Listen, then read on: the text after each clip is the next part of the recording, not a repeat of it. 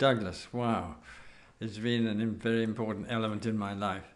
But I did spend 10 years in India, Osho, Rajneesh ashrams, and Osho had left his body, as they say, and I was really settling down to edit his works for the foreseeable future. And I came home to England for no very good reason, probably a new visa required, and I was given by my wife, who had found this book falling on her head in the local bookshop, The Little Book of Life and Death. Well, by a chap, I read this on having no head before, but was much too busy building the great city in Oregon, involved in the whole Osho show. So it didn't particularly interest me. Nevertheless, you're on an airplane, so you read it. And I arrived at London gasping for breath. Who is this guy? I must find him. Osho had said, you don't need a new master, I'll be with you all the time. But nevertheless, I was interested to know anybody who knew who they were. And this guy certainly did. So what do? He was obviously of a considerable age, and maybe he's dead by now. So I write to the publishers. They give me an address. I write to the address, and quite quickly a letter came from Douglas giving a list of workshops, essentially. So I go to a workshop down in London, and I can just remember it. I remember it totally, because suddenly here was this chap, neat, old beard and things, but no sense of old age at all. And he ran the workshop.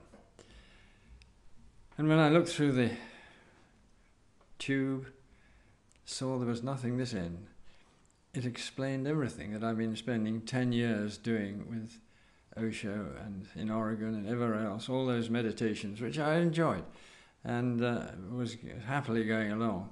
But suddenly I saw what it was all about, this end of the tube. This is where I am.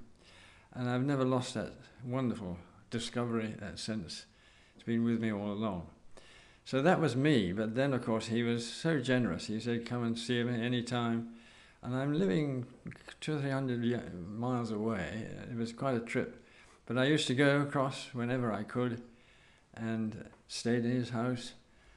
It was slightly surprised to see clearly somebody like Osho had never been near a fireplace or anything, and had no idea how to look after himself, because we worshipped him pretty much. Here was Douglas kneeling by the fireplace, stoking the fire. Wow, who is this guy? And then in the evening we used to watch snooker.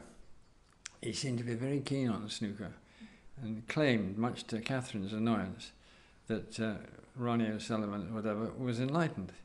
There he was, looking with the cue, clearly enlightened at that moment. It's one of the lovely things about Douglas for me, was that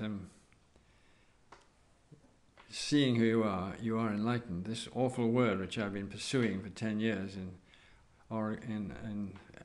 India and elsewhere. Yeah, when you look here, you are enlightened. Now the work begins. And obviously one's understood what that's meant ever since.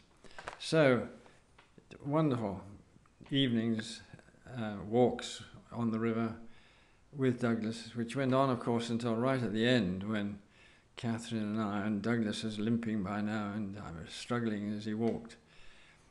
So many memories like that. What a lovely friend he was, and he wrote a little thing for me on ball games, which is my other passion. And so on. And then Douglas has been a friend ever since, and still is.